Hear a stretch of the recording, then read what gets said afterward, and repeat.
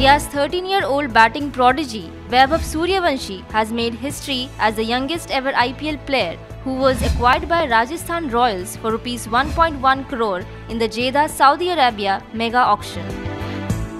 After a huge bidding with Delhi Capitals, the Royals ended up securing him in the auction.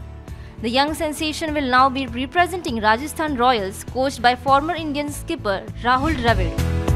Suryavanshi has become the youngest to be signed in the history of the cash-rich cricket league by breaking the record of Afghanistan's Allah Ghaznfar, who was picked up by Kolkata Knight Riders.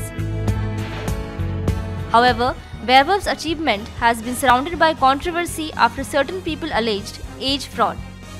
While his age is 13, many sections of the people have claimed that he doesn't look less than 15 and demanded a BCCI bone test.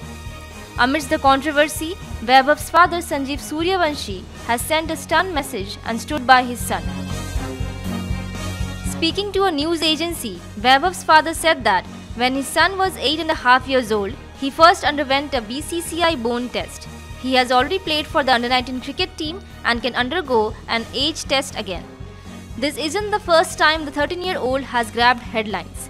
Earlier, he had become the youngest batsman to register an international century when he shattered the previous record held by Bangladesh's current captain, Najmul Hossain Shanto.